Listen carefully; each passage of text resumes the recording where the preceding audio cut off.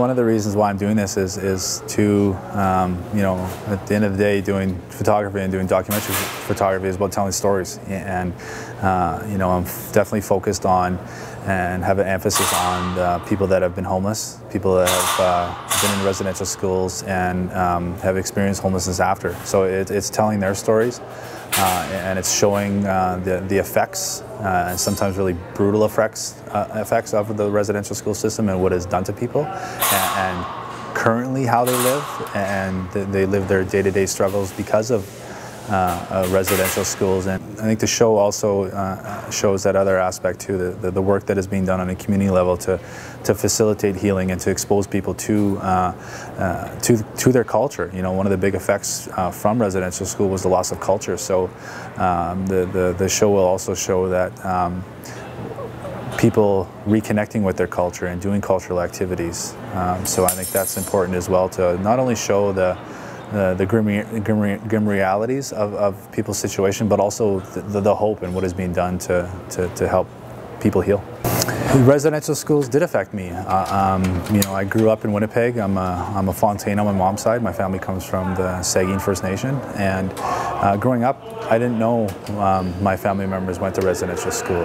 It wasn't until I was a little older that I knew my grandma and my uncles and my aunts went to residential schools. They never talked about it. Knowing what I know now and hearing the stories that I've heard from people that went to residential schools, I can look back now and say, that's why grandma was the way she was. That's why my aunt was the way she was. Growing up, my grandma didn't show a lot of affection to us. And you know, when you're that young, you internalize and you say, there's got to be something wrong with me. And it just, that ability to show love, because people weren't exposed to it in residential school, you know, it was lost. So once I heard that, it was kind of like a light went on and said, now I understood. And I think that's why, you know, what the TRC is doing and has done, and why shows like this are important, because it does start that conversation. This is Tanya and Brandon. At the time of the photo, they were both homeless, and she's in this photo. She's in her early 30s, and I came to visit them at the hospital, and you know, she was in the hospital for I think 2 or 3 days. She suffered from bad seizures when she was coming off of alcohol, and she would often seize, and this is partly why she was in the hospital. They gave her some IVs and topped up her fluids and made sure she was okay. And then after the hospital, she went back to living under a tree. Her and Brandon lived on a tree on Saskatchewan Drive. And this photo was taken in July. Unfortunately, the following March, she passed away. But with the help of some outreach workers, we were able to get her some housing. So at least she had the dignity to die inside. And we've heard it was from a massive brain aneurysm, and she passed away. And she was only, you know, she's in her mid-30s at the time of her passing. So, you know, this photo is important because her family went to residential schools.